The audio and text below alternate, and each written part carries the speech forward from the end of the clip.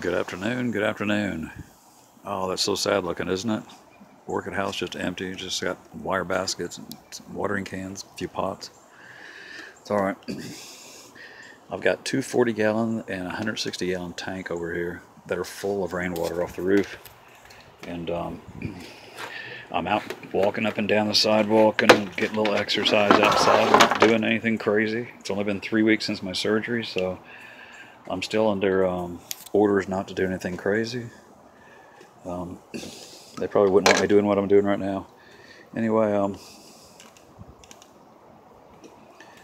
it's real clear water. You can see all the way to the bottom. It's full all the way to the rim. Start at 0, and we're at 2 parts per million. 2 parts per million. That's fantastic. That is fantastic. That is great rainwater. There's a little bit of sediment in the bottom and a couple of leaves that came off the roof, but that's all right. It's not going to hurt anything. That little bit of sediment's not hurting a thing, not a thing. That should be your one thing you try and do in 2018 is try and find yourself a source of good water. Whether you're using RO system or whether you're trying to collect rainwater, but find yourself a good source of low ppm water that's in your pH range. Now, I'm not going to check the pH of this. It's around 6.7, 6.8. The parts per million will go up and down based on the sediment and stuff that storm blowing, whether it's a bunch of wind blowing, it blows a lot more sediment that way than it comes off the roof. But the pH doesn't change a whole lot at all this time of year. It stays around 6.7, 6.8. In the summertime, it goes up to around 7. Just a couple of points, 6, 9 to 7 sometimes, and that's about it. That's about all the change I ever see here. If I let a bunch of leaves and stuff collect in the bottom of it, or let a lot of nutrients drip out when I'm watering plants out here, or something like that, that might adjust the pH. But for the most part, it doesn't affect it at all. That's 36 inches of water, and you can see all the way down to the bottom. It's really clear, very, very clear.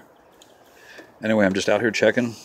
That's 240 gallons out here, and another 40 gallon that I keep inside where it stays a little bit warmer. It stays room temperature in there in the shop. So 280 gallons of water.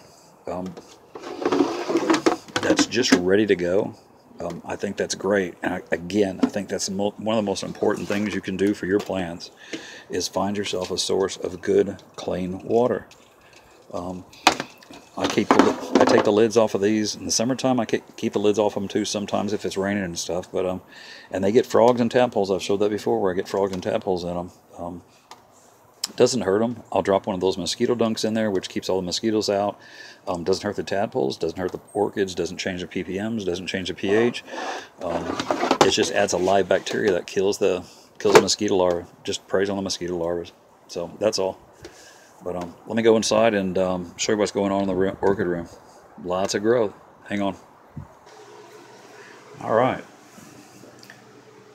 Anyway, I'm just in here looking plants over, admiring all the growth. Buds getting ready to open. The little ones here, these little mounts that were just flask babies last year, I'm really amazed. The ones that held on and have hung on through all the spring, all the summer, and now the winter. I'm just amazed at the new growths that have all started popping out. Actual, real, solid little bulbs and canes starting. Really, really nice. Really, really nice. Lots of growth on a little bit of everything. It's nodosa. Lots of new roots. Lots of new spikes popping out.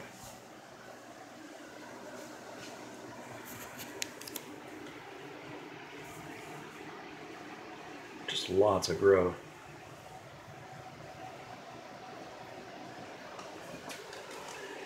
I've got lots of good rainwater out there. I'm going to go mix up some nutrients, probably about 100 parts per million.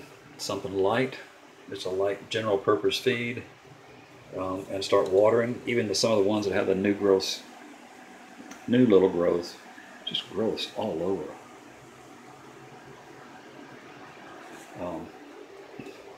They'll do real well with that rate of that strength of feed. A little shaky, sorry about that. I'm using a phone. I didn't charge my camera, so I'm using my phone right now. I wasn't planning on doing anything. I just happened to be out here looking around, so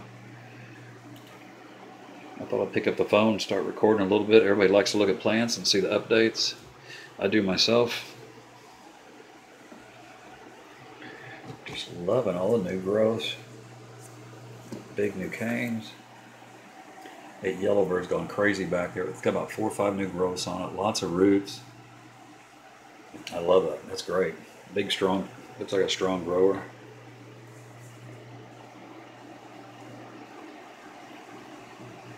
Lots of calcium. Lots of calcium.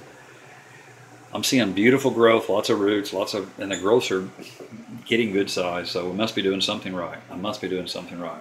When the growths are getting bigger than the original plant, like back here, this new cane, and still going, I think we're doing something right. But the plant's maturing, obviously. But these two cattleyas, I've got 2 of those. The Cattleya Mott Spot that I showed, they were bag babies last year, and they've done real well. Had some nice big growths on them. Started up a couple of months ago. I think it was December 4th.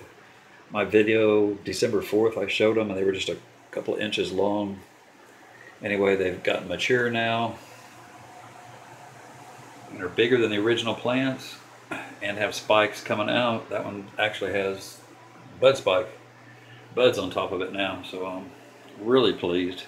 Must have the light close and must have the food, close, the nutrients and stuff, for it to go from a brand new growth to completely all the way through and to get the buds on it. So must be doing something right. That makes me feel good. Lots and lots of growth all over the place. Just lots of growth. I'm probably too shaky for everybody, I know.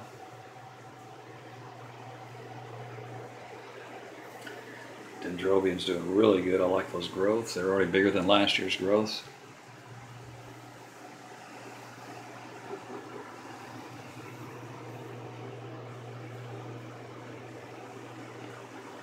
All right. Have a wonderful afternoon. Thanks again for all the comments, suggestions, prayers, thoughts, messages, everything. Just, I appreciate it all. It means the world. It's very healing. Without a doubt, very, very healing. I've got some hungry plants and thirsty plants, and plants that just growing like crazy, just growing like crazy. Doing really, really well.